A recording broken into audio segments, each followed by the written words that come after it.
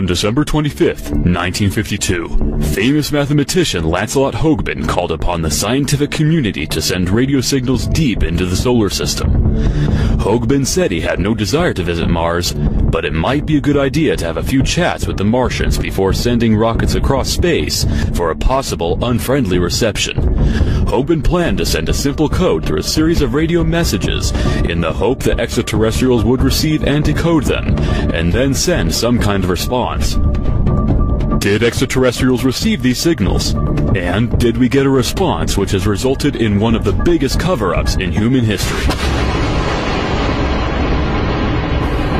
March 4th, 1954.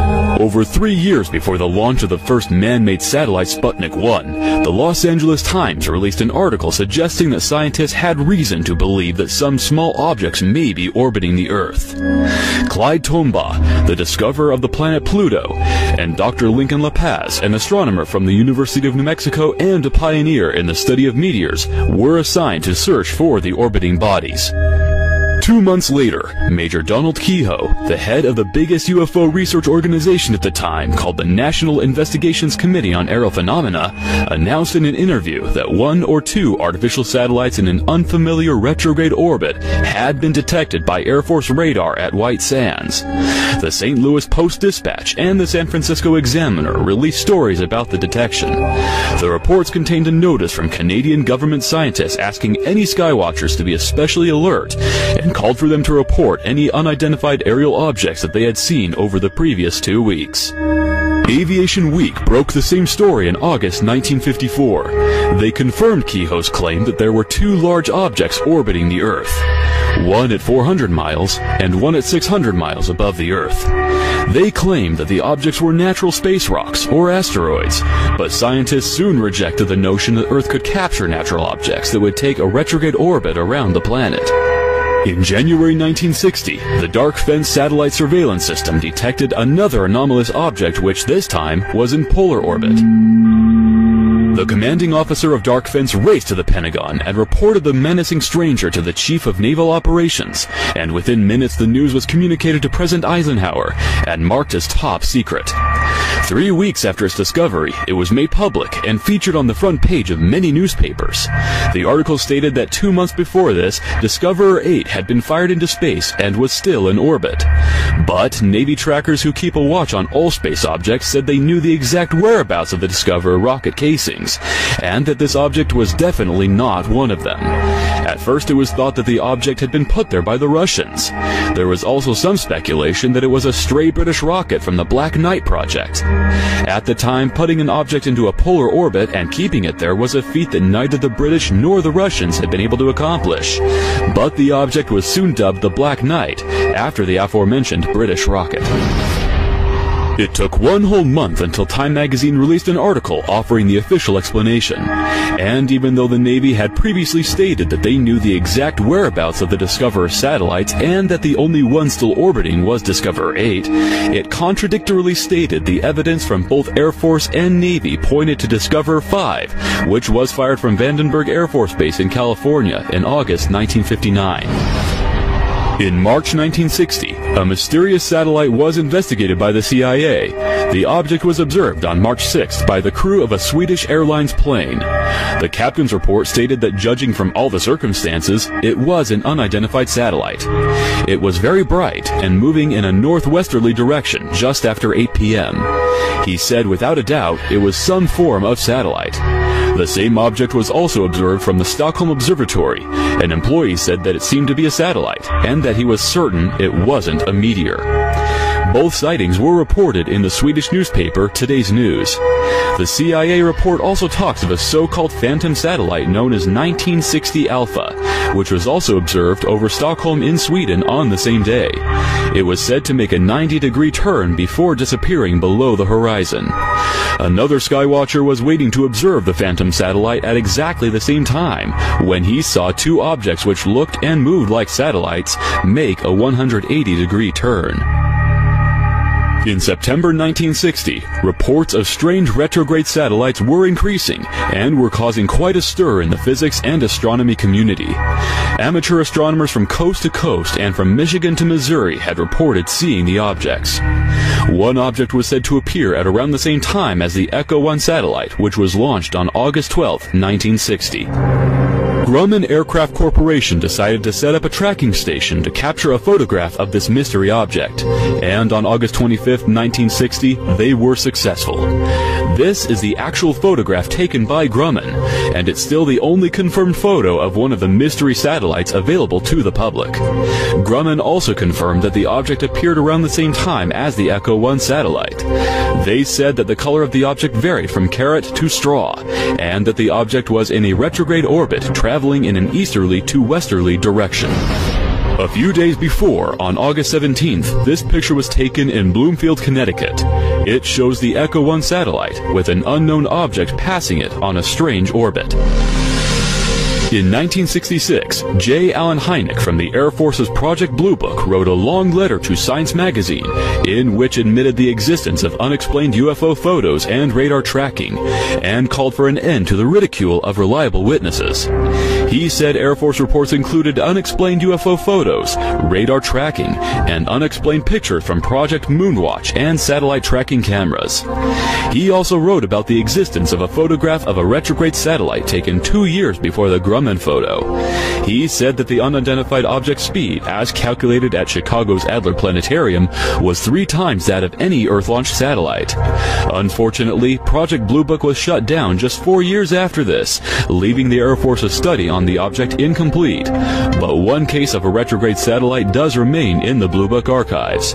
The report states that an object was spotted in June 1963. The object was in orbit and traveling 1.5 times the speed of a regular satellite. Rose as to whether they were artificial or natural. John P. Bagby, who worked in the research division of the Hughes Aircraft Company, wrote some articles concerning these odd satellites. In 1966, he wrote an article for the Nature Journal, stating that during the mid-50s he analyzed evidence of 2 swarms of such objects in retrograde orbits. He said that the brilliance of the objects to the naked eye caused most persons contacted to doubt that they were natural. He goes on to say that one of the objects had disappeared, and he thinks that it may have been a natural space rock which had decayed in the Earth's atmosphere during January 1966. So did it decay in Earth's atmosphere? Not according to Bagby's follow-up article, in which he states that he was able to optically observe the object in January 1967. He said that scientists had observed some strange radio anomalies, but they could not trace the origin. Bagby later analyzed the data, and was able to correlate it with the orbit of the retrograde satellite. He also suggests that the objects have changed orbit. He discusses various possibilities. However, the analysis is inconclusive, and he thinks that further direct observations of the objects are needed to further determine their orbit. In 1981, Bagby clarifies that at least one retrograde satellite is still in orbit, and notes that a retrograde satellite had been spotted in orbit as early as 1880, when a group of retrograde bodies were seen orbiting over Germany. This was reported in the Nature Journal at the time. Despite all these observations, scientists remained adamant that the Earth would not be able to capture a natural satellite that would take a retrograde orbit around the planet. So after all of these observations, the question is still not settled. Could it be that these mysterious satellites are actually artificial, but scientists do not want to risk their reputation and say that there are 1 or more UFOs orbiting the planet? If you want to get an article published in a journal like Nature, you cannot say that Earth is being orbited by UFOs. To the readers of Nature and the general public, a natural satellite sounds more probable, and yet science does not accept the latter as fact.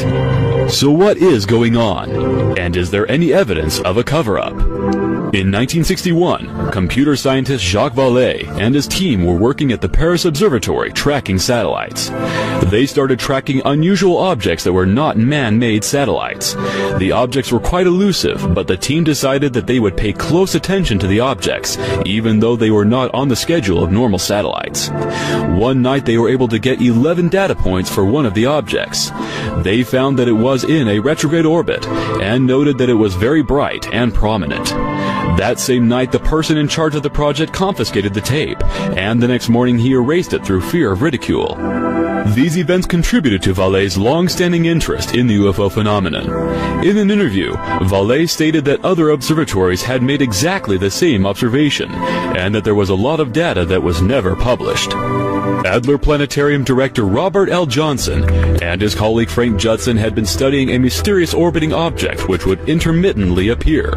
Speaking in a Newsday interview in 1960, they both positively stated that the object was not an artificial satellite or space rock. Judson said the object didn't maintain a regular schedule like other orbiting bodies, and that it appeared some nights, and some nights it didn't. They also confirmed that when it did appear, it was usually at about the same time as Echo 1, but going in the opposite direction and about twice as fast. The object was orbiting the planet at an incredible speed, and it remained unidentified. But when Judson was asked the inevitable question, he said he doesn't know what the strange object is, but he doesn't believe in UFOs. Finally, in 1954, Captain Howard T. Orville, head of the President's Weather Control Commission at the White House, was questioned on WFBR radio by Lou Corbin, who served in the U.S. Army Intelligence Corps during World War II. He was asked if he knew of any condition under which two objects could enter the Earth's atmosphere and pick up orbiting at 400 and 600 miles out. To which he replied, "Not that I know of. Your doubts are well justified." Mr. Corbin then asked if the two bodies might be space stations. Captain Orville replied, "Well, that is an interesting thought. I don't know of any set of circumstances that would account for two natural objects orbiting around the Earth."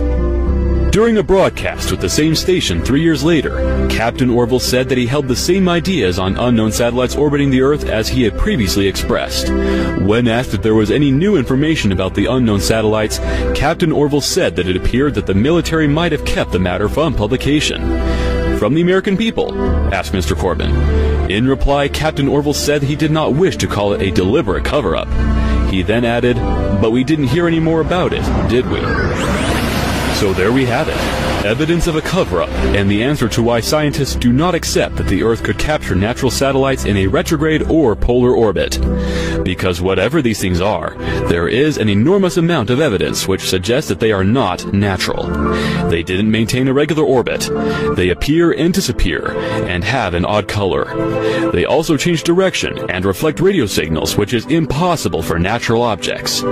In more recent years, we have multiple UFO reports from astronauts and numerous videos of various space shuttles being tracked by UFOs whilst in orbit, adding to the evidence that the Earth is being visited. Maybe Lancelot Hogbin's radio signals did prompt these strange satellites to appear in orbit around the Earth, or maybe they have always been here. The true origins of these mysterious objects may never be known.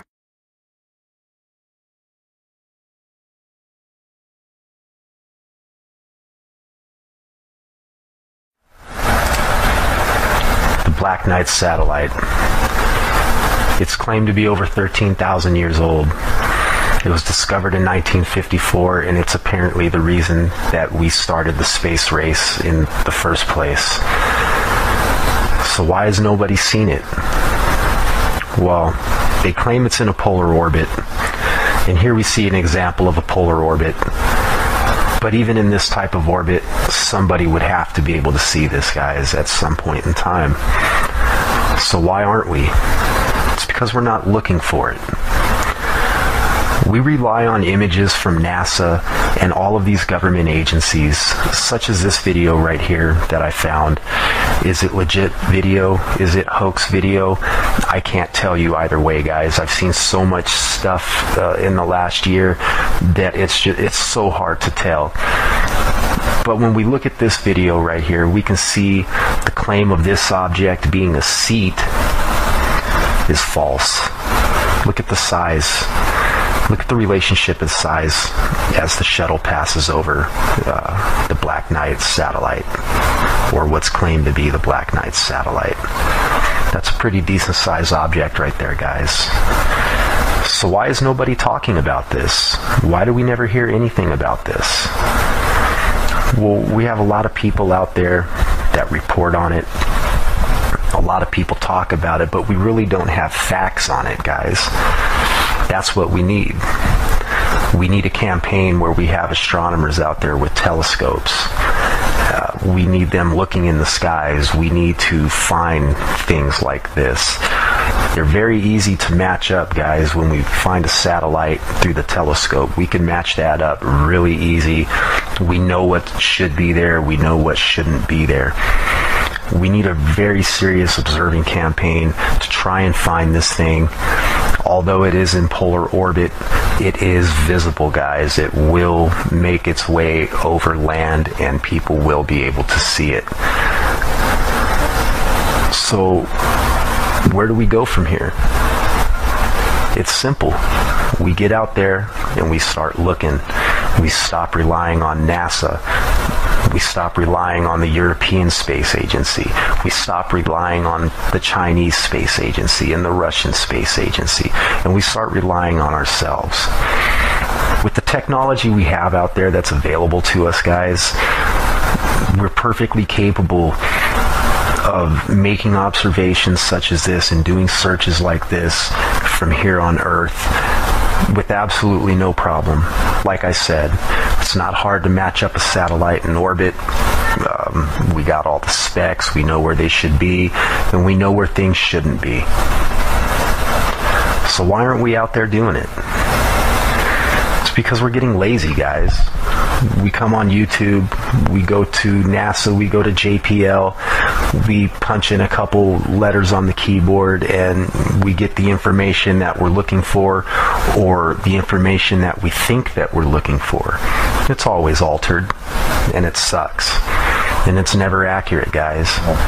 The only accurate information we're going to get is from ourselves. Now, we see all these videos from NASA. We know about the UFOs that they constantly capture up there. Everybody's on board with this. You know, we all say, oh yes, NASA captured UFOs, NASA did this, and look at what they have.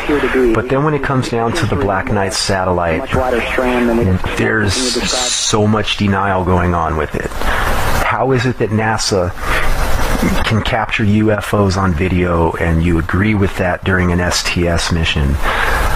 But we give you some video or we give you some high resolution that comes straight from the NASA websites of this object, and people go into denial mode. No, it's fake.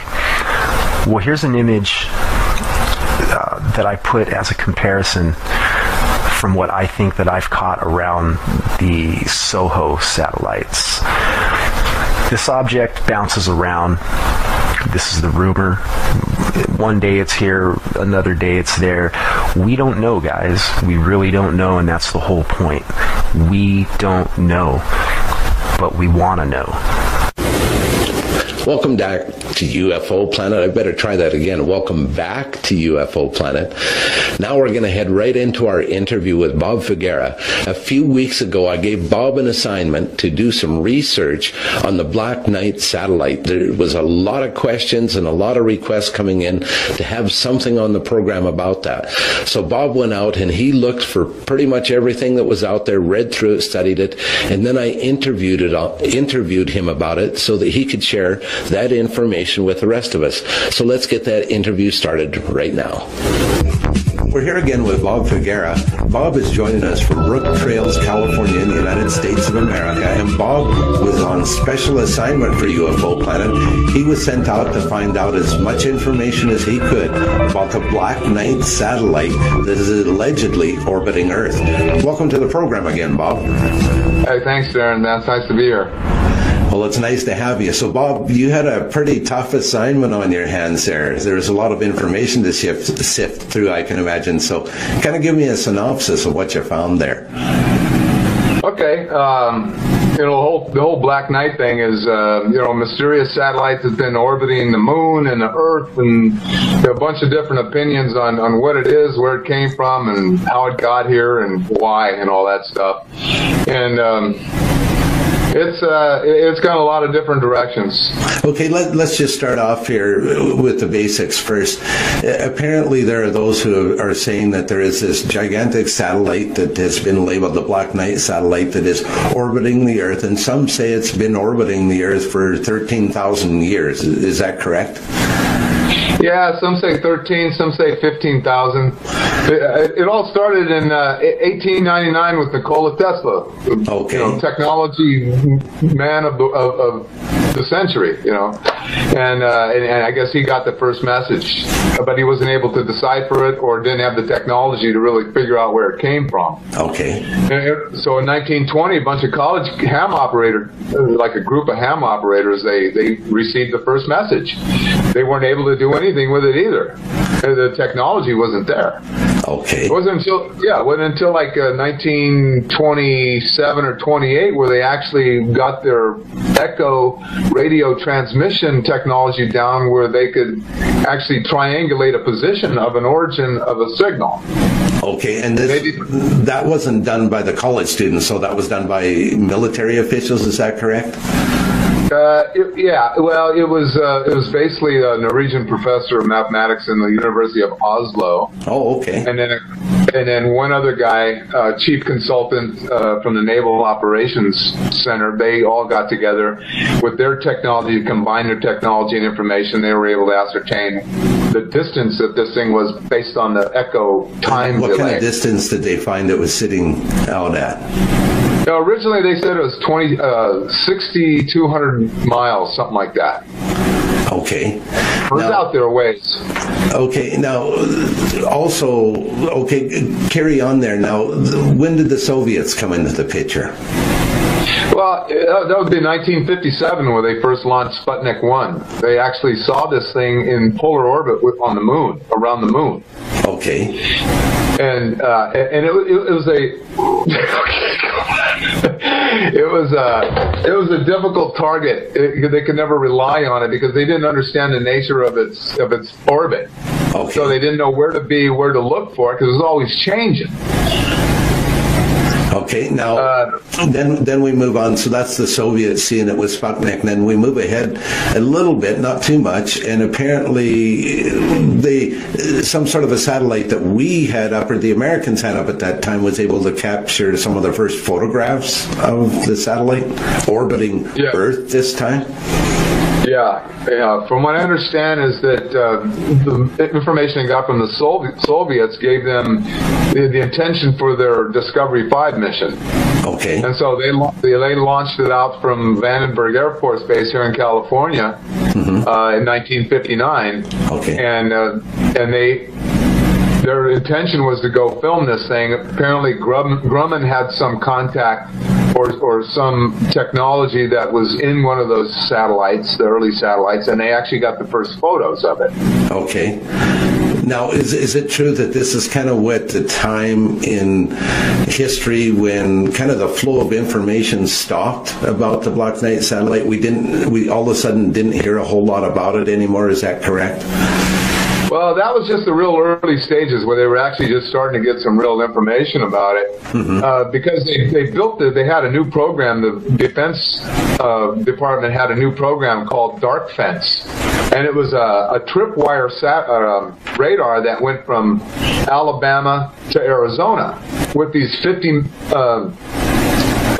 meter wide transmission receivers, whatever. Okay. And so they actually got 2 sightings up the first day it was running, and then they'd gotten several more in the upcoming days. So that's where the real interest started with the government. And then in like 1960, the commander of that project went to the Pentagon and talked with some commander there, and they all got excited, and they went running to Eisenhower, and they all labeled it as top secret. Okay, so that's where the flow of information comes to a cease then. Not really. It changed orbit from the moon to Earth in 1960, and they thought it was a new satellite. But apparently, somehow, either their first assumptions were wrong and it was actually been in polar orbit, so the Soviets didn't know this, and they thought it was a new satellite. But apparently it had been going around the Earth above them, because when their orbit was at 200 miles, this thing was way above them. Right. And they could only see it when it was out in front of them, because it was always over their head. Okay. Right? So that led to some confusion then at the time. Yeah, well, you know, all this stuff was all brand new to them and stuff. Oh, and, absolutely. Now, how do we advance up? Sorry, go ahead. It wasn't until like '73 with this writer. He was an astronomer, a writer, Scottish guy, Duncan Lunan. He was the guy who was able to take this radio signal and decipher it. Okay. And that was pretty interesting, because that was the first indication that we had what the intent of this satellite was. And it was simply stated, it says that our home is Epsilon Bootes, which is a double star.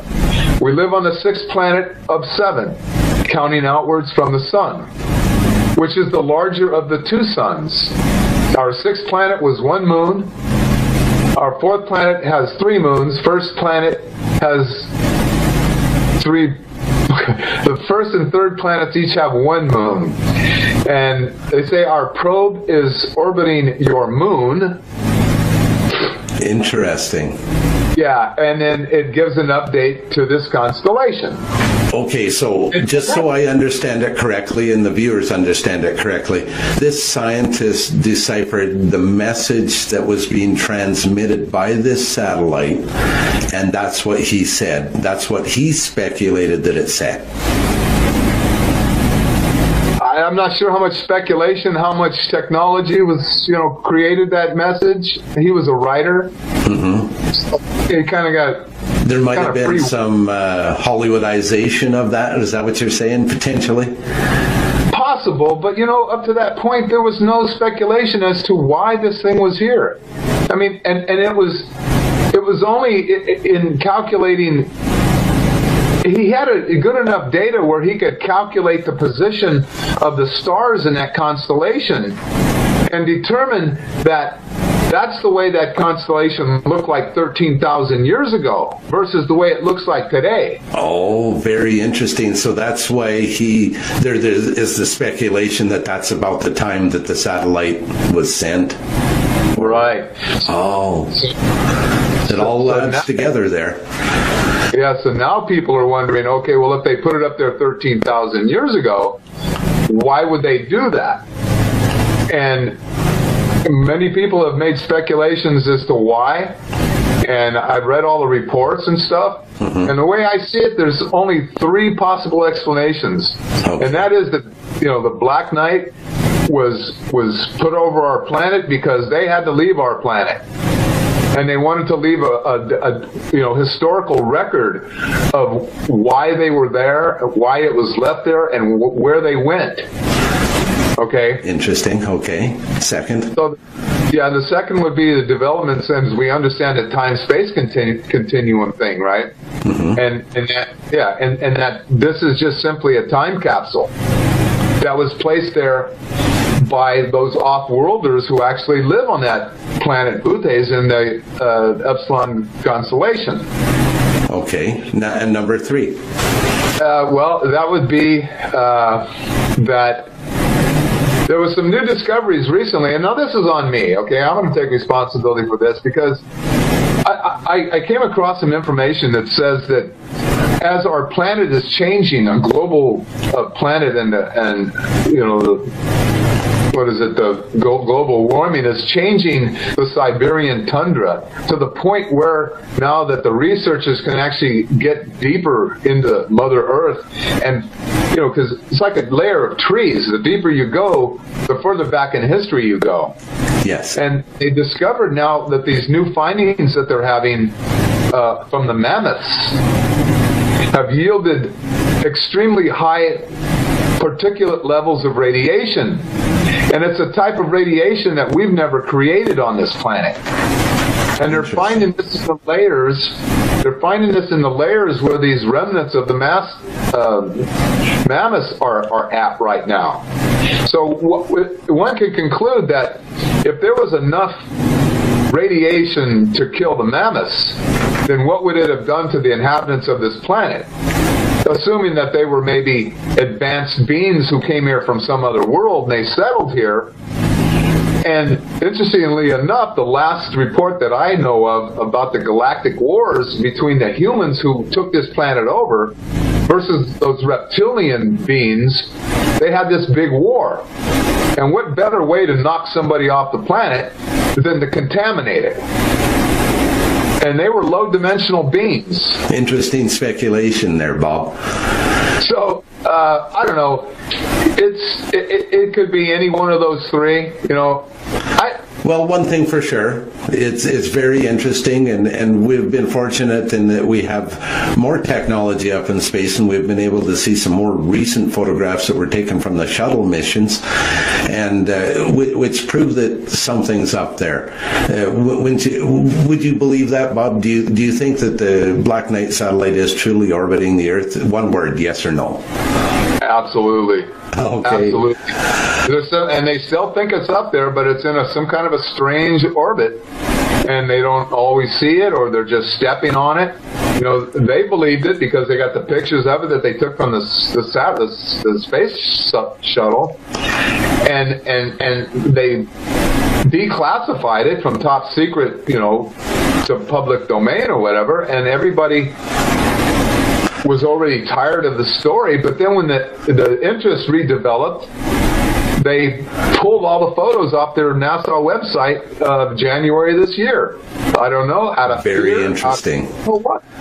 So I think when they do things like that, it causes more speculation than anything. It causes more interest to rekindle itself. But we're running out of time here today, Bob.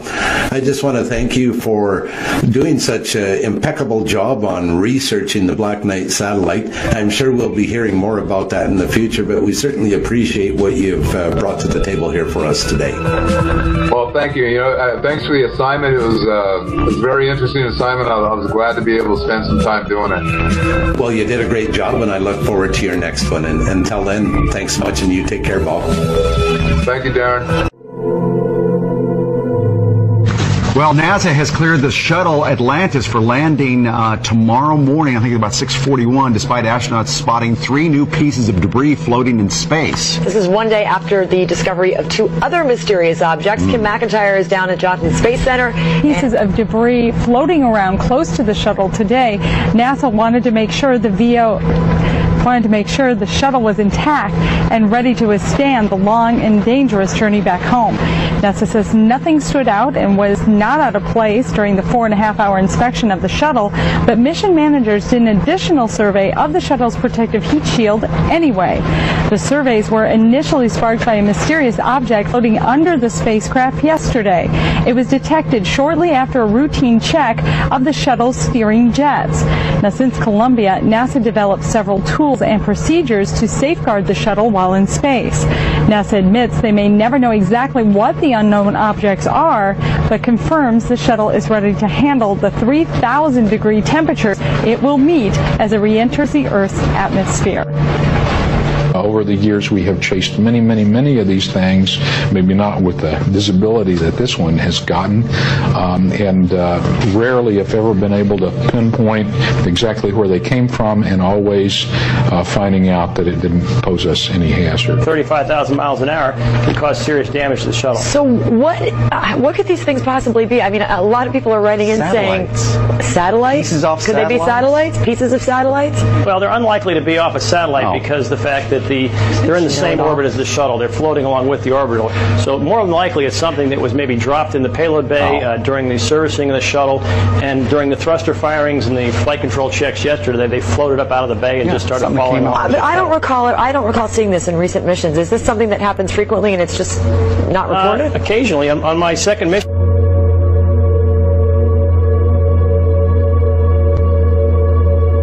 In the blackness of space, orbiting around the Earth, is a mysterious, dark object of unknown, and possibly alien origin. The story says it's up there right now, and has been for 13,000 years.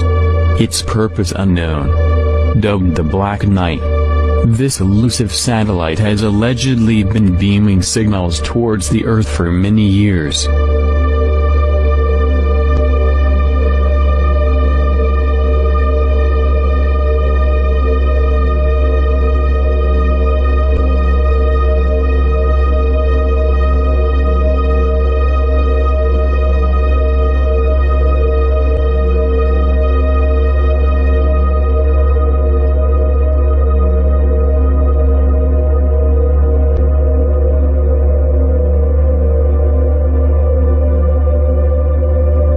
Nikola Tesla was a brilliant Serbian inventor, who spent most of his career in the USA. He was an electrical engineer, and produced works which explored the idea of radio and wireless transmissions. In 1899, Nikola Tesla, with the aid of his financial backer, J.P. Morgan, set up at Colorado Springs an experimental laboratory containing high-voltage radio transmission equipment. The lab had a 200-foot tower for transmission and reception of radio waves and the best receiving equipment available at the time. One night, when he was alone in the laboratory, Tesla observed what he cautiously referred to as electrical actions which definitely appeared to be intelligent signals. The changes were taking place periodically, and with such a clear suggestion of number and order that they could not be traced to any cause then known to him. Instead, he announced that regular signals must be coming from an intelligent outside source. Undaunted, Tesla continued his wireless power experiments for 6 more months. Late one night, an unusual event took place. Tesla noticed a repeating signal being received by his apparatus. To his own amazement, he believed it was an extraterrestrial communication. In a letter to the American Red Cross, he wrote, "Brothers, we have a message from another world. It reads, 1, 2, 3. The press had a field day. If the mystical 1, 2, 3 was impulsed from Mars, as Tesla says, they certainly showed most excellent taste in choosing Colorado Springs. It is a rule in inventional science. When you're going to tell one, tell a good one. And men have become great in this way. Colorado Springs Gazette. Though widely ridiculed for his claim, Tesla may have been the first to detect radio waves from space. I believe that Tesla could have gotten these signals from space. We are getting them today, and these are the radio telescopes. That's what radio telescopes do today, receive signals from space. At the conference, Tesla announced that he was receiving an electrical signal which appears to be intelligent. The signal was clearly repeated periodically with such a clear suggestion of number and order. This led him to believe that the signal was extraterrestrial communication with aliens. At first he assumed they were originating from Mars. If in a thunderstorm, the Earth is struck by lightning, the force creates concentric waves which slowly expand to circle the world until they come back to where they started. This proves to us that the Earth's crust is a conductor of electrical energy. Now, if we were to produce large quantities of electrical energy, and if we directed it into the Earth's crust, then that energy would travel in concentric waves. There were rumors you went to Colorado Springs in order to contact Mars, is that true? It is possible for us to send out waves which can travel around the world. There are waves as well which can travel into space. How are you going to talk with them? I never intended to. However, I recorded certain electrical impulses of unknown origin, and these were repeated at constantly timed intervals. It's possible they were a kind of signal from space. And did you in turn send them a message? Ask the Martians that question. But you did send some sort of signal. A signal which might not be received for 1,000,000 years. Therefore, Mr. Tesla, you do believe communication with distant worlds may someday be possible?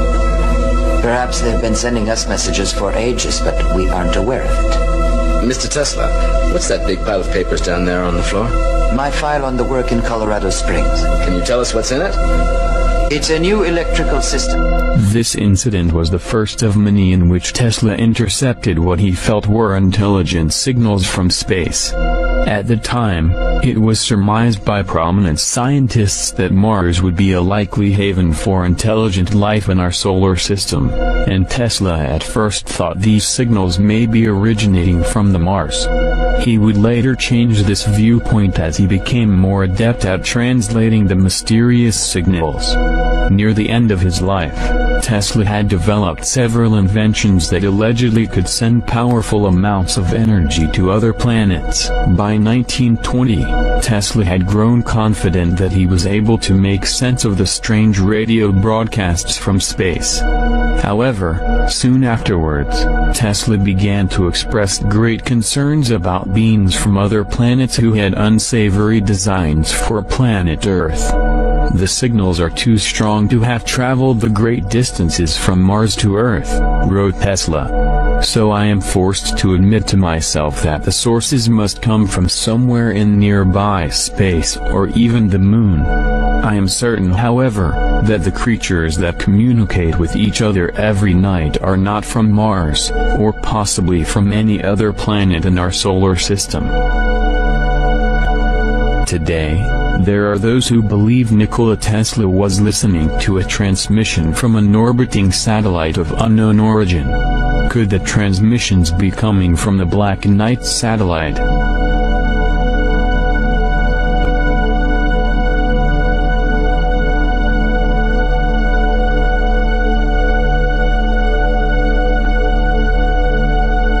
Guglielmo Marconi, an Italian inventor and electrical engineer, known for his pioneering work on long-distance radio transmissions, picked up strange radio messages from space.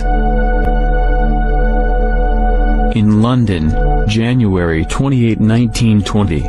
In an interview granted to an editor of Daily Mail, Guglielmo Marconi asserts that the radio telegraph stations often receive radio signals of which nobody until now, it is successful to discover the origin.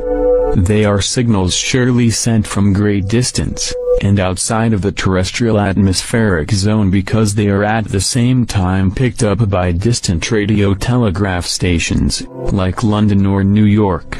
It has not been possible, Guglielmo Marconi says, to decipher some comprehensible message even if it uses a kind of Morse alphabet that are repeated many times. Marconi says that the scientific investigations over the origin of the signals are continuing and that it cannot give some reliable explanation of the phenomenon but not exclude that these radio signals can come from other planets or from the sun. The Daily Mail closes the interview to Marconi and it wonders if we do not find ourselves already at the best of the greatest discovery that mankind can make, to enter in communication with people of other planets. Also, in the 1920s, amateur ham radio operators around the world were able to receive this same signal.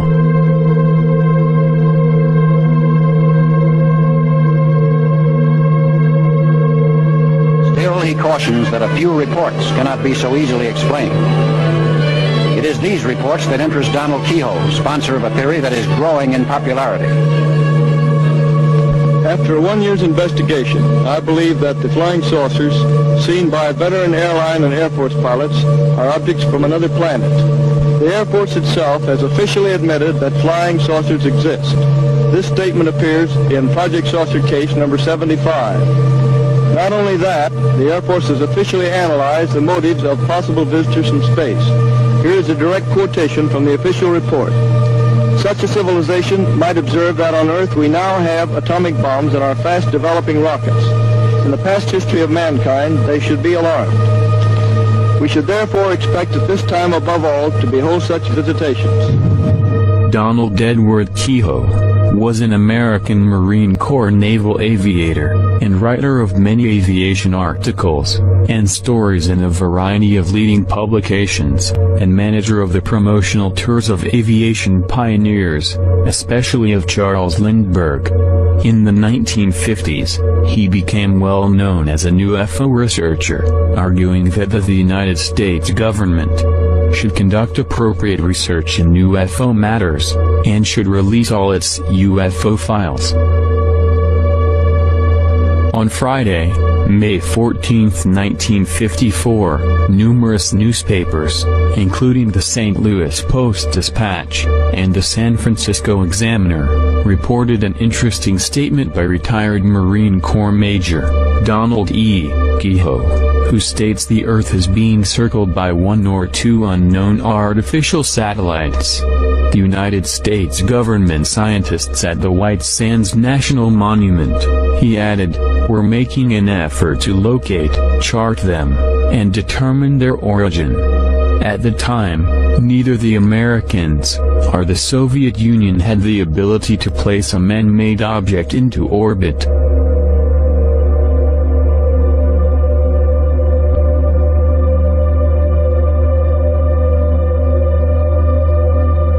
On August 23, 1954, Aviation Week magazine ran a story on 2 satellites that had been found at 400 and 600 miles out in space. They were termed natural satellites, even though this was later deemed a virtual impossibility, and later no such natural satellites were ever claimed. This is taken from the short Aviation Week article. The Pentagon scare over the observance of 2 previously unobserved satellites orbiting the Earth has dissipated with the identification of the objects as natural, not artificial satellites. Dr. Lincoln La Paz, expert on extraterrestrial bodies from the University of New Mexico, headed the identification project. One satellite is orbiting about 400 miles out, while the other track is 600 miles from the Earth. The Pentagon thought momentarily the Russians had beaten the United States to space explorations.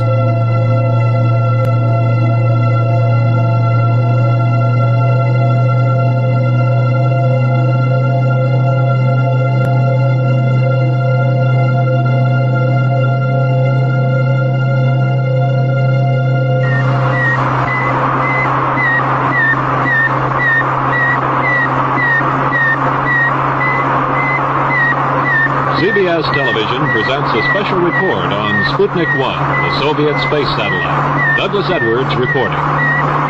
Until 2 days ago, that sound had never been heard on this Earth. Suddenly, it has become as much a part of 20th century life as the whir of your vacuum cleaner. It's a report from man's farthest frontier, the radio signal transmitted by the Soviet Sputnik, the first man-made satellite as it passed over New York earlier today.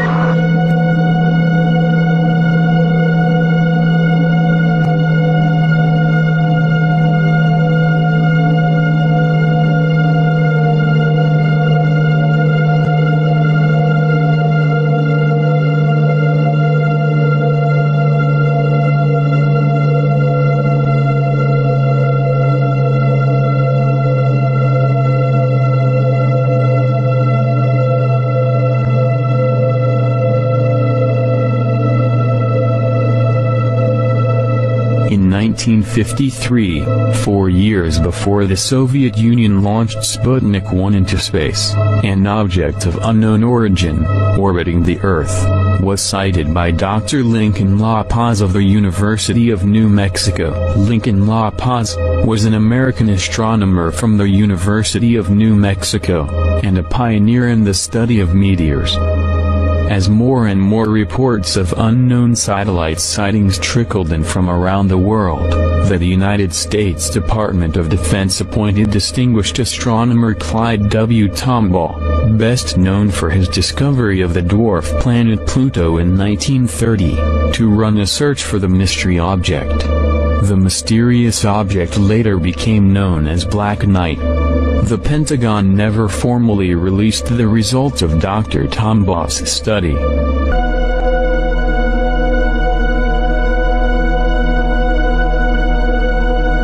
1960, the Black Knight makes another appearance when American newspapers report on an unusual object in polar orbit. By the 1960s, both superpowers, the United States and the Soviet Union, had artificial satellites in near equatorial orbit. By comparison, the unknown object was in polar orbit. That meant the satellite could see every part of the Earth. Neither country admitted to owning it. Polar orbits are often used for Earth mapping, Earth observation, capturing the Earth as time passes from one point, and reconnaissance satellites. This would put the Black Knight in the category of observational satellite.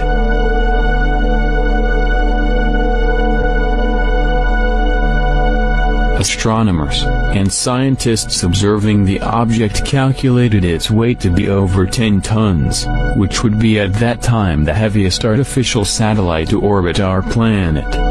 The Black Knight's orbit was unlike any other object orbiting Earth. This is what Robert L. Johnson, director of the Adler Planetarium, had to say about the object. The object, Judson said, doesn't even have the decency to maintain a regular schedule, like any other heavenly or man-made object he's ever seen. We don't know when to watch for it, he says. It appears some nights, and some nights it doesn't.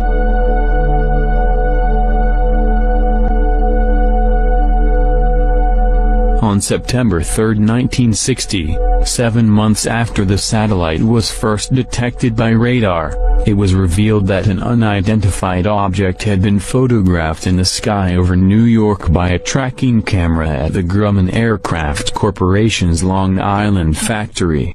The object, which appeared to emanate a red glow, had been seen several times during the preceding 2 weeks, apparently following an east-to-west orbit, whereas most satellites were launched in the opposite direction. The United States government attached so much importance to these mysterious sightings that they organized a special committee to gather as much information as possible about them. But the committee's findings, if there were any, were kept secret, and the sightings were forgotten.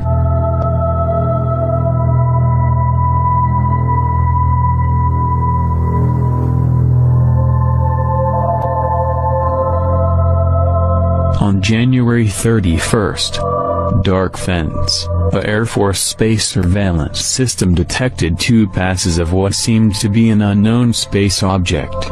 After detecting several passes during the following days, Captain W. E. Berg, commanding officer of Dark Fence, decided that something was circling overhead on a roughly polar orbit. He raced to the Pentagon and in person reported the strange satellite to Chief of Naval Operations Arleigh Burke. Within minutes the news was communicated to President Eisenhower and marked top secret. In the confusion, there was a delay before anyone took the step necessary to positively identify the strange satellite, informing the Air Force's newly established surveillance center in Bedford, Mass. It is the surveillance center's job to take all observations on satellites from all friendly observing centers, both optical and electronic, feed them into computers to produce figures that will identify each satellite, describe its orbit and predict its behavior. Says one top official, explaining the cold facts of the space age. The only way of knowing that a new satellite has appeared is by keeping track of the old ones.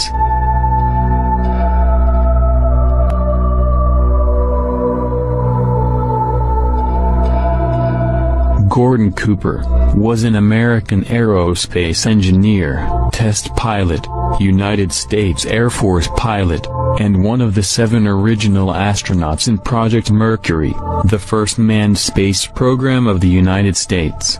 Cooper piloted the longest and final Mercury space flight in 1963. He was the first American to sleep in space during the 34-hour mission and was the last American to be launched alone to conduct an entirely solo orbital mission.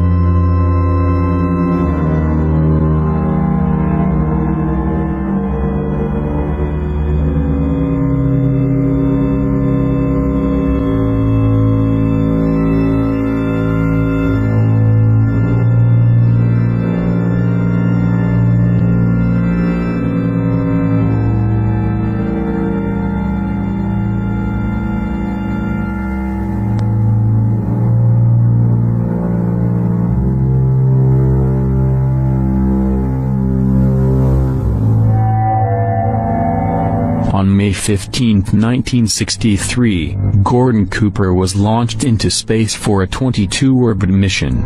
On his final orbit, he reported seeing a glowing green shape ahead of his capsule, and heading in his direction.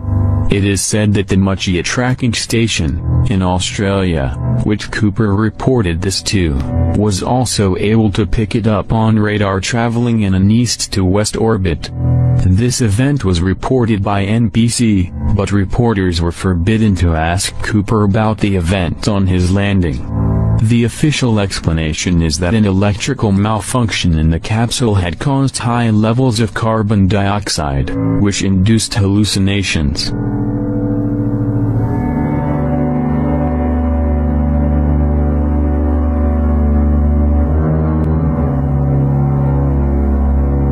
These are the transcripts from the mission. 5:05 and 3 seconds. Have been looking for the flashing beacon. This light's in sight. It is below me. It is quite a brownish, reddish-brown, and considerable altitude above the ground. Every time I fire a pitch-down thruster, I get a shower of these little fireflies. The light is flashing now. It's quite bright, quite discernible. It appears to be about 10 to 12 miles away, about the order of a second magnitude star. In the following years, Gordon Cooper makes several public pronouncements concerning his strong belief in the existence of UFOs. And it trailed along with him for quite a period of time, then tipped up and climbed very steeply away. Was on Jim McDivitt's Gemini 7 mission, where they saw this glint of something metallic off in the distance. And he reported it, and nobody had it listed on the ground, so he tried getting a picture of it, but the sun, unfortunately, was glinting off of it so bright, all you got is just a glint. There was no detail on what it was, but never any further sighting at all on it. Years later, Cooper approached the United Nations with a proposal for a committee that would explore the UFO phenomenon. All right, now tell me about the letter to the UN. Well, the letter to the UN was in conjunction with a meeting that I had with Kurt Waldheim and the Security Council of the UN to try to encourage the UN to establish a committee to start comparing notes and data and information and to really look into all of this from an unbiased, neutral point of view. Here's a quote from your letter. I believe that these extraterrestrial vehicles and their crews are visiting this planet from other planets and are obviously a little more advanced than we are here on Earth. And are you saying that's exactly why governments have been trying to keep this information private, because of that obvious advancement? Very possibly, right.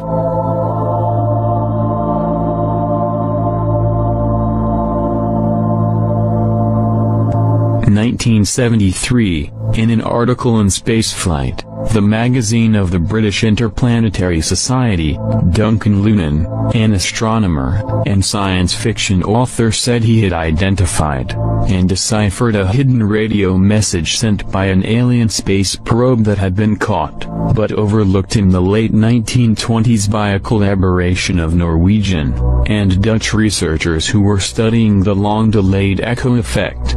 Published along with an accompanying editorial disclaimer, Lunan maintained that the putative message came from an object at the L5 point in the same orbit as the Moon, sent by the inhabitants of a planet orbiting Epsilon Bootis.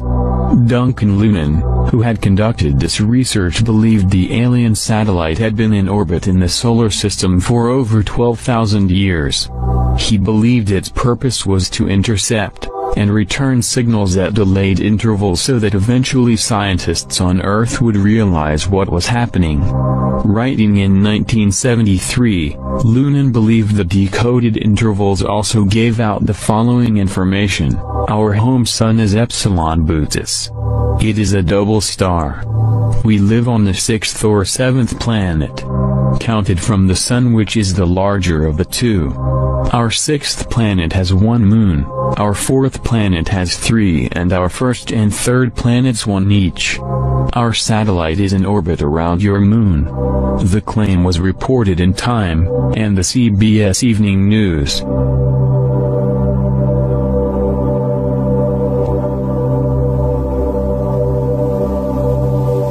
start, Endeavour's onboard computers have primary control of all the vehicle's critical functions. T-minus 20 seconds. 15. T-minus 13 seconds. 10. 9, 8, 7, 6. We have a go. Start. 4, 3, 2, 1. We have booster ignition and liftoff of the Space Shuttle Endeavour, continuing the union of U.S. and Russian space endeavors.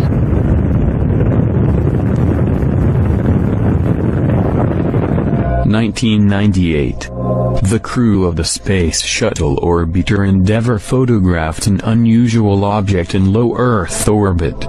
When the Space Shuttle Endeavour made its first flight to the International Space Station on flight STS-88, astronauts aboard the Endeavour took many photographs of this strange object. The photographs were made widely available to the public on the NASA website. But soon, the photographs all disappeared. They reappeared sometime later, with new URLs, and with various descriptions explaining them all away as pieces of debris or space junk. The photographs were of high quality and unmistakably showed some type of craft.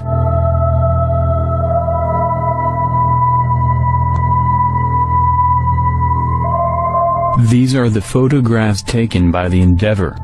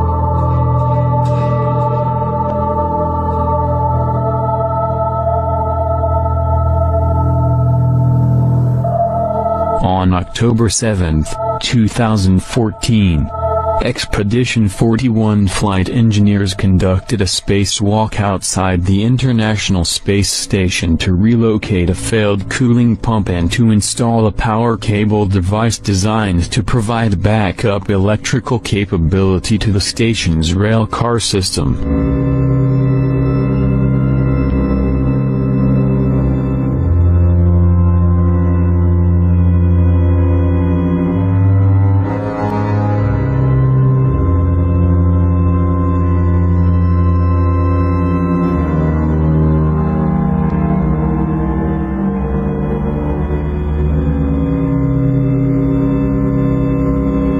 In the background, beneath the astronauts, suddenly, a mysterious craft appears, and hovers for a few seconds. This event was captured on NASA's live camera feed.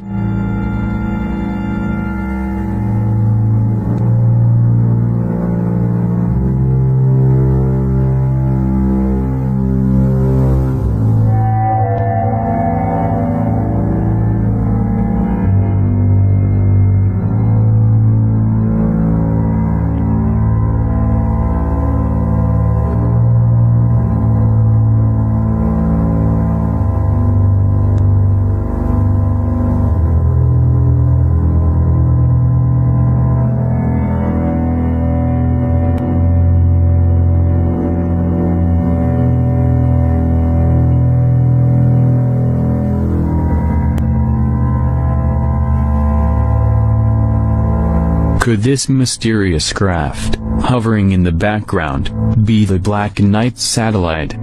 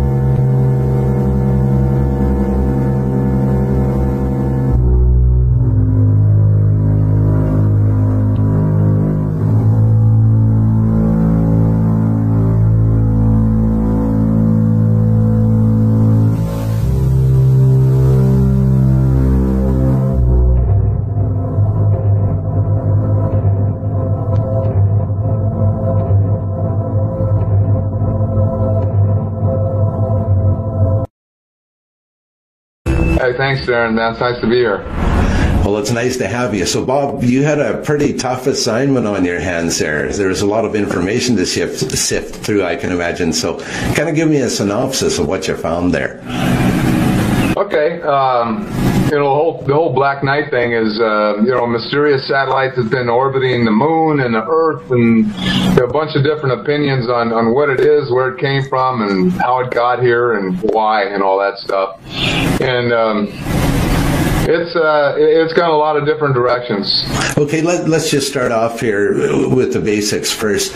Apparently there are those who are saying that there is this gigantic satellite that has been labeled the Black Knight satellite that is orbiting the Earth, and some say it's been orbiting the Earth for 13,000 years. Is that correct? Yeah, some say 13, some say 15,000. It all started in 1899 with Nikola Tesla, okay. Technology man of the century, and I guess he got the first message, but he wasn't able to decipher it or didn't have the technology to really figure out where it came from. Okay.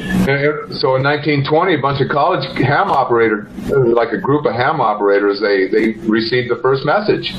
They weren't able to do anything with it either. The technology wasn't there.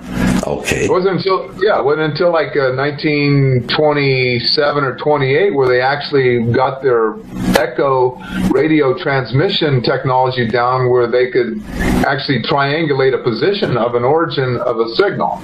Okay, and that wasn't done by the college students, so that was done by military officials, is that correct? It was basically a Norwegian professor of mathematics in the University of Oslo. Oh, okay. And then one other guy, chief consultant from the Naval Operations Center. They all got together with their technology, combined their technology and information. They were able to ascertain the distance that this thing was based on the echo time delay. What kind of distance did they find it was sitting out at? No, originally they said it was 6,200 miles, something like that. Okay. It was out there a ways. Okay, now, also, carry on there. Now, when did the Soviets come into the picture? Well, that would be 1957 where they first launched Sputnik 1. They actually saw this thing in polar orbit on the moon, around the moon. Okay. And it was a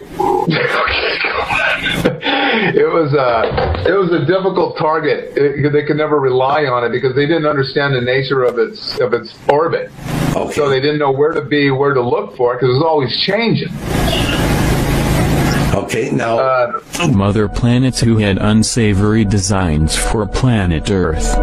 The signals are too strong to have traveled the great distances from Mars to Earth, wrote Tesla. So I am forced to admit to myself that the sources must come from somewhere in nearby space or even the moon. I am certain, however, that the creatures that communicate with each other every night are not from Mars, or possibly from any other planet in our solar system. Today, there are those who believe Nikola Tesla was listening to a transmission from an orbiting satellite of unknown origin. could the transmissions be coming from the Black Knight satellite?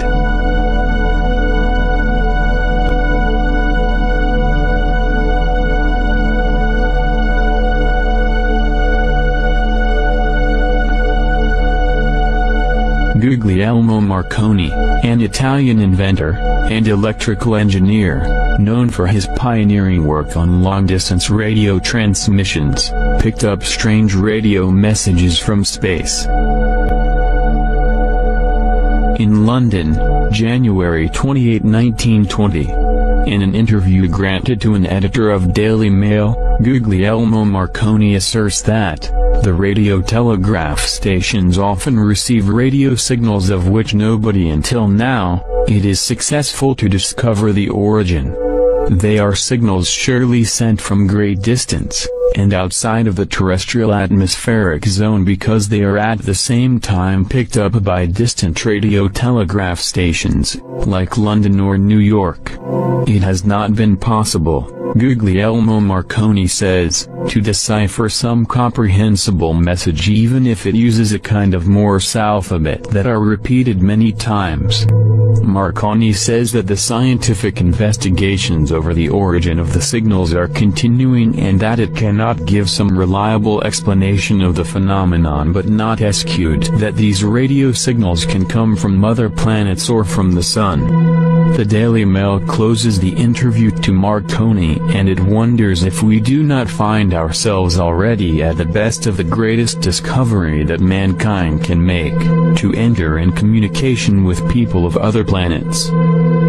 Also, in the 1920s, amateur ham radio operators around the world were able to receive this same signal.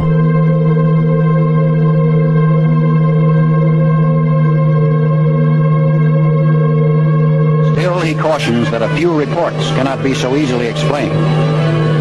It is these reports that interest Donald Keyhoe, sponsor of a theory that is growing in popularity. After 1 year's investigation, Aviation Week article.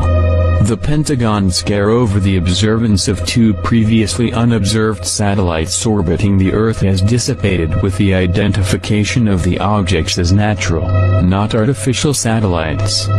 Dr. Lincoln La Paz, expert on extraterrestrial bodies from the University of New Mexico, headed the identification project. One satellite is orbiting about 400 miles out, while the other track is 600 miles from the Earth. The Pentagon thought momentarily the Russians had beaten the United States to space explorations.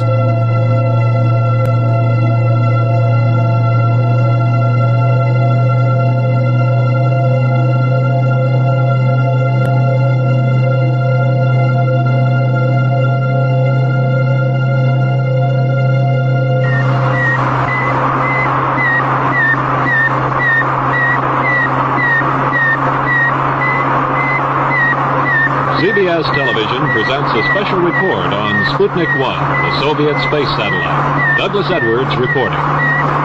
Until 2 days ago, that sound had never been heard on this Earth.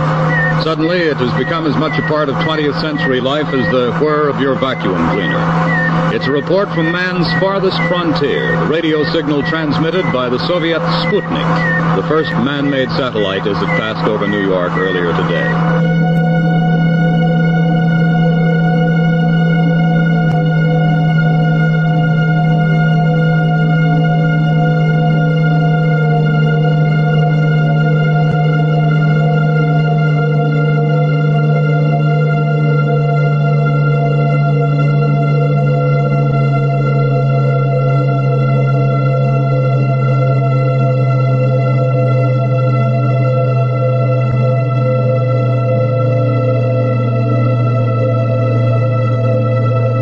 In 1953, 4 years before the Soviet Union launched Sputnik 1 into space, an object of unknown origin, orbiting the Earth, was sighted by Dr. Lincoln La Paz of the University of New Mexico. Lincoln La Paz was an American astronomer from the University of New Mexico, and a pioneer in the study of meteors. As more and more reports of unknown satellite sightings trickled in from around the world, that the United States Department of Defense appointed distinguished astronomer Clyde W. Tombaugh, best known for his discovery of the dwarf planet Pluto in 1930, to run a search for the mystery object. The mysterious object later became known as Black Knight. The Pentagon never formally released the information they got from the Soviets gave them the intention for their Discovery 5 mission. Okay. And so they launched it out from Vandenberg Air Force Base here in California in 1959. Okay. And their intention was to go film this thing. Apparently Grumman had some contact or some technology that was in one of those satellites, the early satellites, and they actually got the first photos of it. Okay. Now, is it true that this is kind of what the time in history when kind of the flow of information stopped about the Black Knight satellite? We all of a sudden didn't hear a whole lot about it anymore. Is that correct? Well, that was just the real early stages where they were actually just starting to get some real information about it. Because they had a new program, the Defense Department had a new program called Dark Fence. And it was a tripwire radar that went from Alabama to Arizona with these 50 meter wide transmission receivers, whatever. Okay. And so they actually got 2 sightings up the first day it was running, and then they'd gotten several more in the upcoming days. So that's where the real interest started with the government. And then in like 1960, the commander of that project went to the Pentagon and talked with some commander there, and they all got excited, and they went running to Eisenhower, and they all, labeled it as top secret. Okay, so that's where the flow of information comes to a cease then. Not really. It changed orbit from the moon to Earth in 1960, and they thought it was a new satellite. But apparently, somehow, either their first assumptions were wrong and it was actually been in polar orbit, so the Soviets didn't know this, and they thought it was a new satellite. But apparently it had been going around the Earth above them, because when their orbit was at 200 miles, this thing was way above them. Right. And they could only see it when it was out in front of them, because it was always over their head. Okay. Right? So that led to some confusion then at the time. Yeah, well, all this stuff was all brand new to them and stuff. Oh, and, absolutely. Now, how do we advance up? Sorry, go ahead. It wasn't until like 73 with this writer. He was an astronomer, a writer, Scottish guy, Duncan Lunan. Years later, Cooper approached the United Nations with a proposal for a committee that would explore the UFO phenomenon. Right, now tell me about the letter to the UN. Well, the letter to the UN was in conjunction with a meeting that I had with Kurt Waldheim and the Security Council of the UN to try to encourage the UN to establish a committee to start comparing notes and data and information, and to really look into all of this from an unbiased, neutral point of view. Here's a quote from your letter. I believe that these extraterrestrial vehicles and their crews are visiting this planet from other planets and are obviously a little more advanced than we are here on Earth. And are you saying that's exactly why governments have been trying to keep this information private, because of that obvious advancement? Very possibly, right.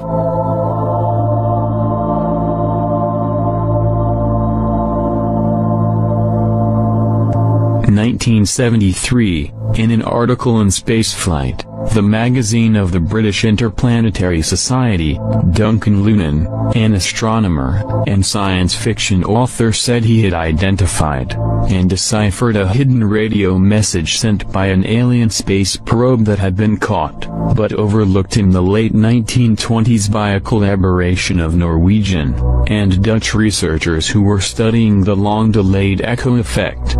published along with an accompanying editorial disclaimer. Lunan maintained that the putative message came from an object at the L5 point in the same orbit as the Moon, sent by the inhabitants of a planet orbiting Epsilon Bootis.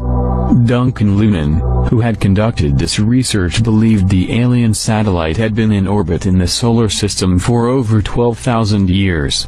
He believed its purpose was to intercept and return signals at delayed intervals so that eventually scientists on Earth would realize what was happening.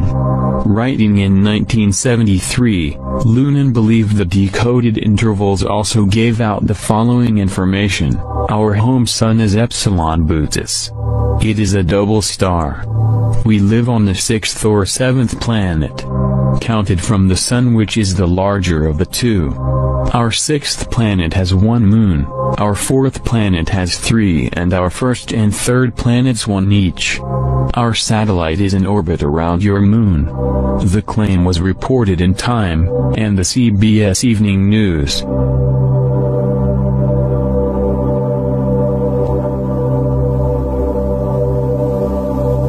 When start, Endeavour's onboard computers have primary control of all the vehicle's critical functions. T-minus 20 seconds. 15. T-minus 13. Time? Yeah. From what I understand is that the information they got from the Soviets gave them the intention for their Discovery 5 mission. Okay. And so they launched it out from Vandenberg Air Force Base here in California in 1959. Okay. And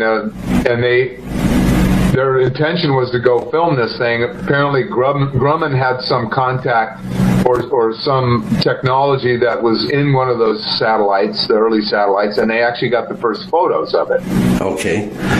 Now, is it true that this is kind of what the time in history when kind of the flow of information stopped about the Black Knight satellite? We all of a sudden didn't hear a whole lot about it anymore. Is that correct? Well, that was just the real early stages where they were actually just starting to get some real information about it. Because they had a new program, the Defense Department had a new program called Dark Fence. And it was a tripwire radar that went from Alabama to Arizona with these 50 meter wide transmission receivers, whatever. Okay. And so they actually got 2 sightings up the first day it was running, and then they'd gotten several more in the upcoming days. So that's where the real interest started with the government. And then in like 1960, the commander of that project went to the Pentagon and talked to some commander there, and they all got excited, and they went running to Eisenhower, and they all, labeled it as top secret. Okay, so that's where the flow of information comes to a cease then. Not really. It changed orbit from the moon to Earth in 1960, and they thought it was a new satellite. But apparently, somehow, either their first assumptions were wrong and it was actually been in polar orbit, so the Soviets didn't know this, and they thought it was a new satellite. But apparently it had been going around the Earth above them, because when their orbit was at 200 miles, this thing was way above them.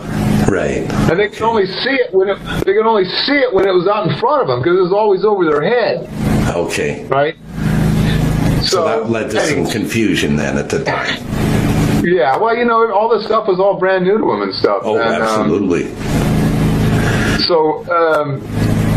Now, how do we advance up? Sorry, go ahead. It wasn't until like 73 with this writer. He was an astronomer. Your moon. Interesting. Yeah, and then it gives an update to this constellation. Okay, so just so I understand it correctly and the viewers understand it correctly, this scientist deciphered the message that was being transmitted by this satellite, and that's what he said. That's what he speculated that it said. I'm not sure how much speculation, how much technology was, created that message. He was a writer. So he kind of got... There might have been some Hollywoodization of that. Is that what you're saying, potentially? Possible, but up to that point, there was no speculation as to why this thing was here. I mean, and it was only in calculating. He had a good enough data where he could calculate the position of the stars in that constellation and determine that that's the way that constellation looked like 13,000 years ago versus the way it looks like today. Oh, very interesting. So that's why there is the speculation that that's about the time that the satellite was sent. Right. Oh. It all adds together there. Yeah, so now people are wondering, okay, well, if they put it up there 13,000 years ago, why would they do that? And many people have made speculations as to why, and I've read all the reports and stuff, and the way I see it, there's only 3 possible explanations, and that is that, the Black Knight was put over our planet because they had to leave our planet. And they wanted to leave a historical record of why they were there, why it was left there, and where they went. Okay. Interesting. Okay. Second. So, the second would be the development as we understand the time-space continuum thing, right? And that this is just simply a time capsule that was placed there by those off-worlders who actually live on that planet Bouthes in the Epsilon constellation. Okay. And number 3? Well, that would be that there was some new discoveries recently, and now this is on me, okay? I'm going to take responsibility for this because I came across some information that says that as our planet is changing, a global planet and the global warming is changing the Siberian tundra to the point where now that the researchers can actually get deeper into Mother Earth, and because it's like a layer of trees. The deeper you go, the further back in history you go. One night, when he was alone in the laboratory, Tesla observed what he cautiously referred to as electrical actions which definitely appeared to be intelligent signals. The changes were taking place periodically, and with such a clear suggestion of number and order that they could not be traced to any cause then known to him. Instead, he announced that regular signals must be coming from an intelligent outside source. Undaunted, Tesla continued his wireless power experiments for 6 more months. Late one night, an unusual event took place. Tesla noticed a repeating signal being received by his apparatus. To his own amazement, he believed it was an extraterrestrial communication. In a letter to the American Red Cross, he wrote, "Brothers, we have a message from another world. It reads, 1, 2, 3. The press had a field day. If the mystical 1, 2, 3 was impulsed from Mars, as Tesla says, they certainly showed most excellent taste in choosing Colorado Springs. It is a rule in inventional science. When you're going to tell one, tell a good one. And men have become great in this way. Colorado Springs Gazette. Though widely ridiculed for his claim, Tesla may have been the first to detect radio waves from space. I believe that Tesla could have gotten these signals from space. We are getting them today, and these are the radio telescopes. That's what radio telescopes do today, receive signals from space. At the conference, Tesla announced that he was receiving an electrical signal which appears to be intelligent. The signal was clearly repeated periodically with such a clear suggestion of number and order. This led him to believe that the signal was extraterrestrial communication with aliens. At first he assumed they were originating from Mars. If in a thunderstorm, the Earth is struck by lightning, the force creates concentric waves which slowly expand to circle the world until they come back to where they started. This proves to us that the Earth's crust is a conductor of electrical energy. Now, if we were to produce large quantities of electrical energy and if we directed it into the Earth's crust, then that energy would travel in concentric waves. There were rumors you went to Colorado Springs in order to contact Mars. Is that true? It is possible for us to send out waves which can travel around the world. There are waves as well which can travel into space. How are you? Grumman Aircraft Corporation decided to set up a tracking station to capture a photograph of this mystery object. And on August 25, 1960, they were successful. This is the actual photograph taken by Grumman, and it's still the only confirmed photo of one of the mystery satellites available to the public. Grumman also confirmed that the object appeared around the same time as the Echo 1 satellite. They said that the color of the object varied from carrot to straw, and that the object was in a retrograde orbit traveling in an easterly to westerly direction. A few days before, on August 17th, this picture was taken in Bloomfield, Connecticut. It shows the Echo 1 satellite with an unknown object passing it on a strange orbit.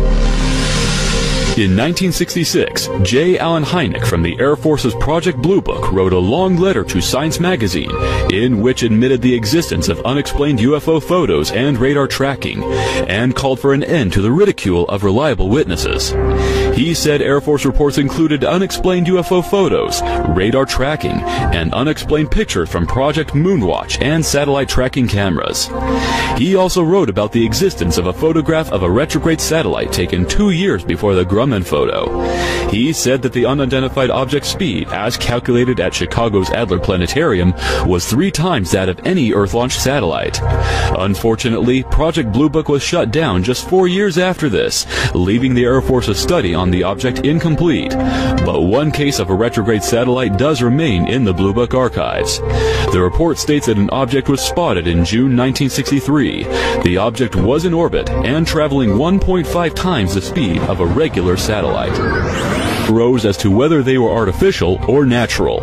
John P. Bagby, who worked in the research division of the Hughes Aircraft Company, wrote some articles concerning these odd satellites. In 1966, he wrote an article for the Nature Journal, stating that during the mid-50s he analyzed evidence of 2 swarms of such objects in retrograde orbits. He said that the brilliance of the objects to the naked eye caused most persons contacted to doubt that they were natural. He goes on to say that one of the objects had disappeared, and he thinks that it may have been a natural space rock which had decayed in the Earth's atmosphere during January 1966. So did it decay in Earth's atmosphere? Not according to Bagby's follow-up article, in which he states that he was able to optically observe the object in January 1967. He said that scientists had observed some strange radio anomalies, but they could not trace the origin. Bagby later analyzed the data, and was able to correlate it with the orbit of the retrograde satellite. He also suggests that the objects have changed orbit. He discusses various possibilities. However, the analysis is inconclusive, and he thinks that further direct observations of the objects are needed to further determine their orbit. Capturing the Earth as time passes from one point, and reconnaissance satellites. This would put the Black Knight in the category of observational satellite.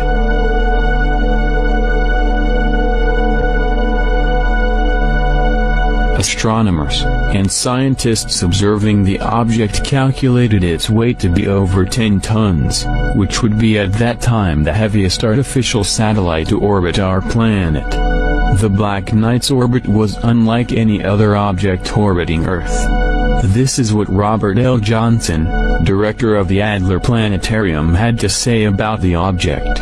The object, Judson said, doesn't even have the decency to maintain a regular schedule, like any other heavenly or man-made object he's ever seen. We don't know when to watch for it, he says. It appears some nights, and some nights it doesn't.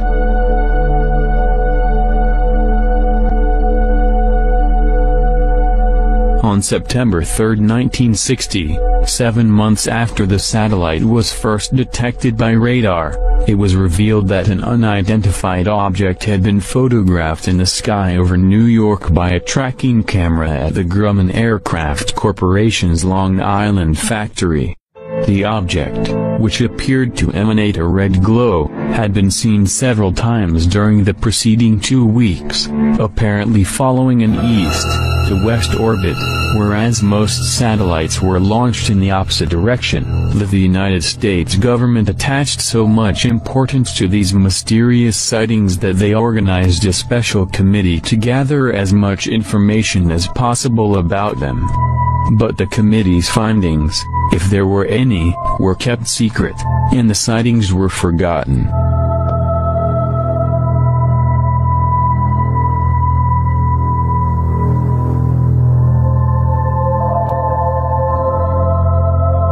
On January 31st, Dark Fence, the Air Force space surveillance system detected 2 passes of what seemed to be an unknown space object. After detecting several passes during the following days, Captain W.E. Berg, commanding officer of Dark Fence, decided that something was circling overhead on a roughly polar orbit. He raced to the Pentagon and in person reported the strange satellite to Chief of Naval Operations Arleigh Burke. Within minutes the news was communicated to President Eisenhower and marked top secret.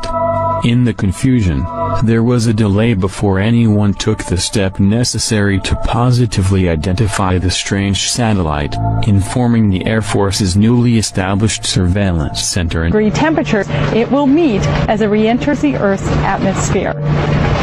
Over the years, we have chased many of these things, maybe not with the visibility that this one has gotten, and rarely, if ever, been able to pinpoint exactly where they came from, and always finding out that it didn't pose us any hazard. 35,000 miles an hour can cause serious damage to the shuttle. So what could these things possibly be? I mean, a lot of people are writing in saying satellites. Pieces off could they be satellites? Pieces of satellites? Well, they're unlikely to be off a satellite because the fact that they're in the same orbit as the shuttle. They're floating along with the orbital. So more than likely it's something that was maybe dropped in the payload bay during the servicing of the shuttle, and during the thruster firings and the flight control checks yesterday, they floated up out of the bay and just started falling off. But I don't recall seeing this in recent missions. Is this something that happens frequently and it's just not reported? Occasionally. On my second mission.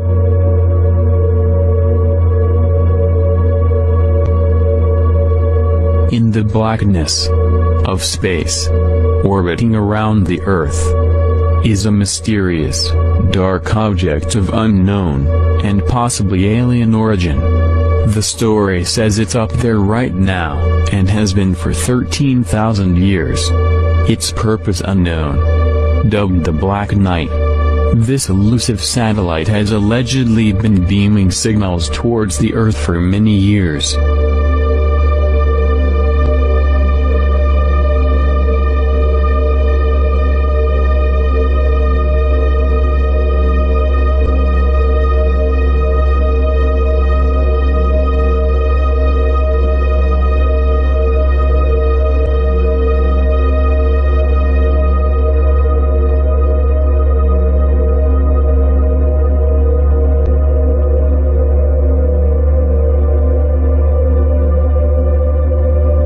Nikola Tesla was a brilliant Serbian inventor, who spent most of his career in the USA.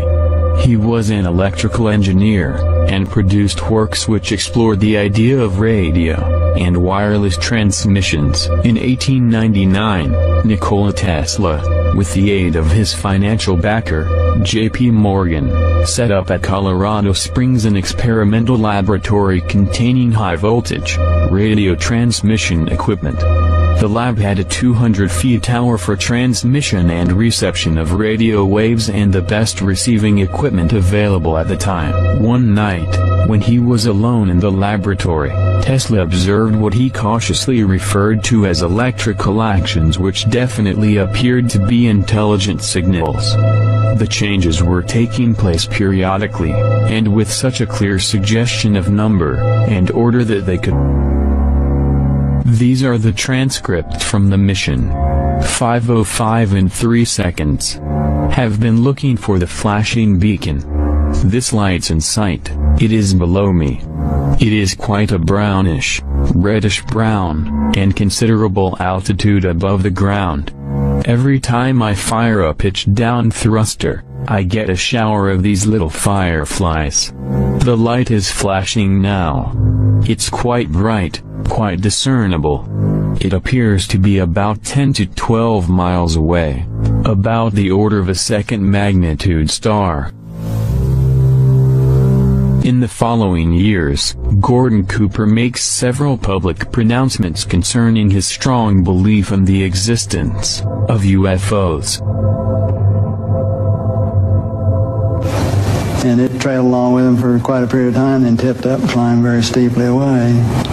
Was on Jim McDivitt's Gemini 7 mission, where they saw this glint of something metallic off in the distance. And he reported it, and nobody had it listed on the ground, so he tried getting a picture of it, but the sun, unfortunately, was glinting off of it so bright, all you got is just a glint. There was no detail on what it was, but never any further sighting at all on it. Years later, Cooper approached the United Nations with a proposal for a committee that would explore the UFO phenomenon. Right, now tell me about the letter to the UN. Well, the letter to the UN was in conjunction with a meeting that I had with Kurt Waldheim and the Security Council of the UN to try to encourage the UN to establish a committee to start comparing notes and data and information and to really look into all of this from an unbiased, neutral point of view. Here's a quote from your letter. I believe that these extraterrestrial vehicles and their crews are visiting this planet from other planets and are obviously a little more advanced than we are here on Earth. And are you saying that's exactly why governments have been trying to keep this information private, because of that obvious advancement? Very possibly, right.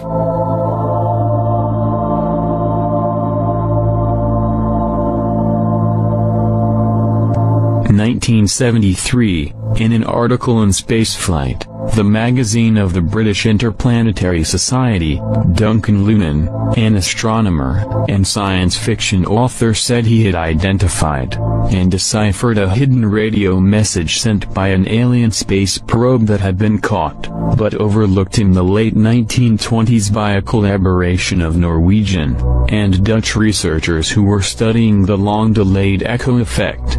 Published along with an accompanying editorial disclaimer, Lunan maintained that the putative message came from an object expert on extraterrestrial bodies from the University of New Mexico, headed the identification project.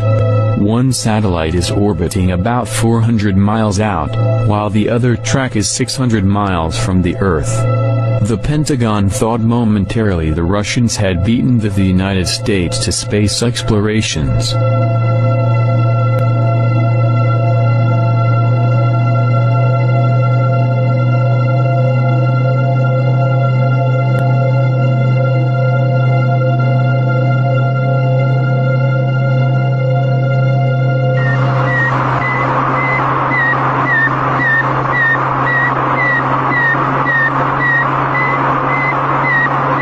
CBS Television presents a special report on Sputnik 1, the Soviet space satellite. Douglas Edwards reporting.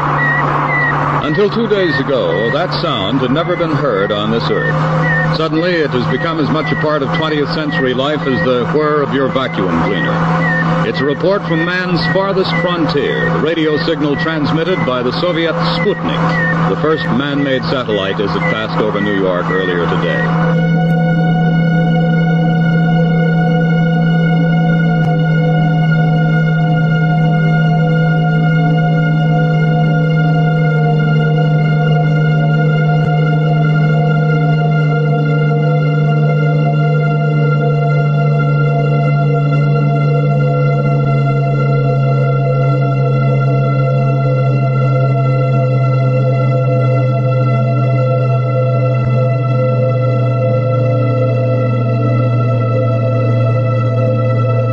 In 1953, 4 years before the Soviet Union launched Sputnik 1 into space, an object of unknown origin, orbiting the Earth, was sighted by Dr. Lincoln La Paz of the University of New Mexico. Lincoln La Paz was an American astronomer from the University of New Mexico, and a pioneer in the study of meteors.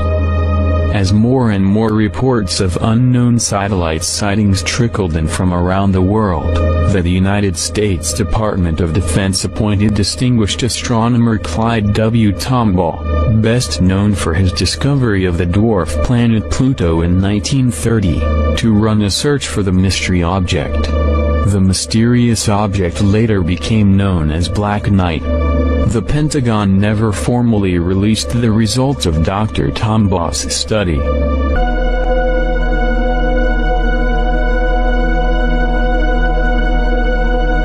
1960, the Black Knight makes another appearance when American newspapers report on an unusual appear at around the same time as the Echo 1 satellite, which was launched on August 12, 1960. Grumman Aircraft Corporation decided to set up a tracking station to capture a photograph of this mystery object, and on August 25, 1960, they were successful. This is the actual photograph taken by Grumman, and it's still the only confirmed photo of one of the mystery satellites available to the public. Grumman also confirmed that the object appeared around the same time as the Echo 1 satellite. They said that the color of the object varied from carrot to straw, and that the object was in a retrograde orbit traveling in an easterly to westerly direction. A few days before, on August 17th, this picture was taken in Bloomfield, Connecticut. It shows the Echo 1 satellite with an unknown object passing it on a strange orbit. In 1966, J. Allen Hynek from the Air Force's Project Blue Book wrote a long letter to Science magazine in which admitted the existence of unexplained UFO photos and radar tracking, and called for an end to the ridicule of reliable witnesses. He said Air Force reports included unexplained UFO photos, radar tracking, and unexplained pictures from Project Moonwatch and satellite tracking cameras. He also wrote about the existence of a photograph of a retrograde satellite taken 2 years before the Grumman photo. He said that the unidentified object's speed, as calculated at Chicago's Adler Planetarium, was 3 times that of any Earth-launched satellite. Unfortunately, Project Blue Book was shut down just 4 years after this, leaving the Air Force's study on the object incomplete. But one case of a retrograde satellite does remain in the Blue Book archives. The report states that an object was spotted in June 1963.